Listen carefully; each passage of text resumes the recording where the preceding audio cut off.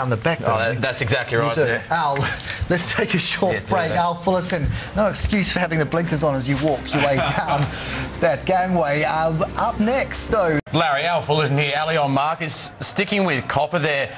Certainly this is on the back of it, and it's been quite well flagged that there are rumors of the 2011 supply constraints, and couple that with this ongoing Chinese growth thematic, it's really keeping copper well supported at these record highs. Yeah, I still think we're going to see copper extend its gains only for the things that you just mentioned, and if not more. I mean, you can't ration demand. That's the problem. You might be able to ration the supply, but the demand for copper, with the slight expansion we're going to see in the U.S. and the bigger expansion we'll see in some of the other nations, copper is going to be much higher than it is today. And Larry, Al Fullerton here again, just sticking with oil there. What are the real sort of near-term catalysts? I know that a lot of analysts are quite bullish on oil. Certainly Q1 next year we may see it up towards $100 level. Do you agree with these analysts? And what do you see as certainly the nearer-term catalyst for oil to get through that $100 mark? If we go back to 2.5% growth, if we keep our unemployment rate below 10%, if we're adding jobs, $100 barrel is definitely in question, especially when you look at all the other commodities, looking at the metals, looking at the agriculturals, the wheat, soybeans, corn, everything's up. Oil will easily rally to $100 a barrel. That's not a question at all, given the scenario that all the other commodities can. With my guest host, he's been with me all through the hour, Al Fullerton, senior broker at Aliom Financial Markets. Al, bringing it all back home now for investors, a sense that things would be nice if they moved higher to close out the year. Today, what's going to drive your trade? Because, China's still, Shanghai watching is always ever present.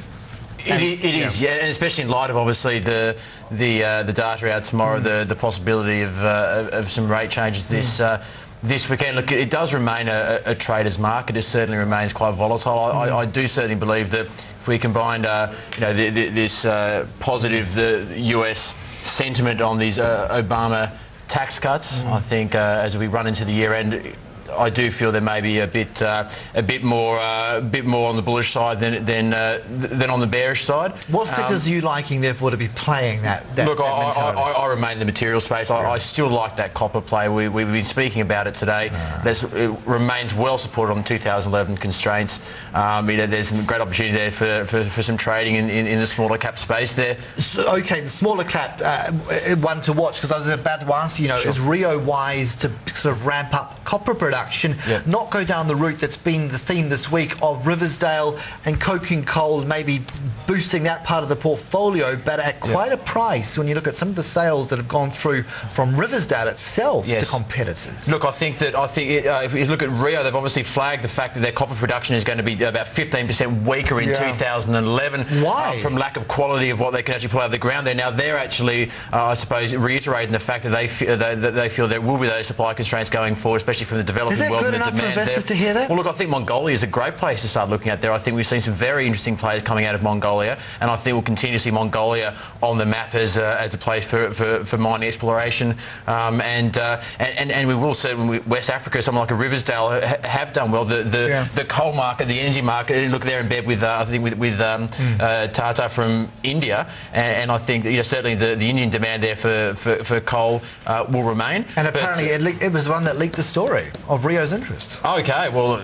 someone reports that or that WikiLeaks or one of those WikiLeaks. But look, I remain to focus on this thematic, this Asian growth thematic for 2011. It's a time now where you either you can take a position for 2011. There might be some window dressing going on there.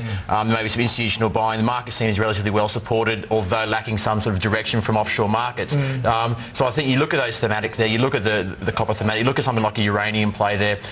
In terms terms of this nuclear power plant, this cleaner energy thematic that we're going to see moving forward there. Are all your eggs in one basket, or are you diversifying your portfolio, or are you heavily weighted into cash? Look, no, we have actually been relatively long cash at the latter half of last month, waiting for some sort of normality to return to the markets there. I think now we certainly are going to see more overweight material space, as I said, exposure to that Asian growth thematic. I think the ag space is again something which gives you that Asian exposure. So while the eggs in one basket in terms of we're looking for the developing world demand story, we are relatively hedged across numerous sectors, be it the fertilisers, be it an Istec pivot, be it Thunderella Resources on the uranium, copper. China going to come visiting fishing next year down under. Will they catch anything? Will they catch anything? I think we'll see an ongoing Chinese IPO landscape. I can't see that going anywhere. It's going to be a sprat or a trout. What are they going to catch? A big boy or just a little minnow? Look, I think they're actually the demand will increase. I think that there's going to be more of these companies going forward. I think be cautious when you do have Chinese companies listing over here. We've seen numerous over the decade where when the decision maker is offshore in China and the person who writes the checks is in China, it can be a different. What space will it be in? Will it be in copper? Will it be in iron? Or will it be in what? It'll be across the board. I think iron ore is certainly one to watch there. I think it certainly will remain copper. Yeah. Magnesium remains interesting across the board. China. Don't forget that name, 2011, that'll be the story. Take your pick, your sport for choice, Al. Great insights. Thanks so much. Carson. Always value it. Cheers. Al Fullerton there, senior broker at Aliom Financial. You know, the hour is up.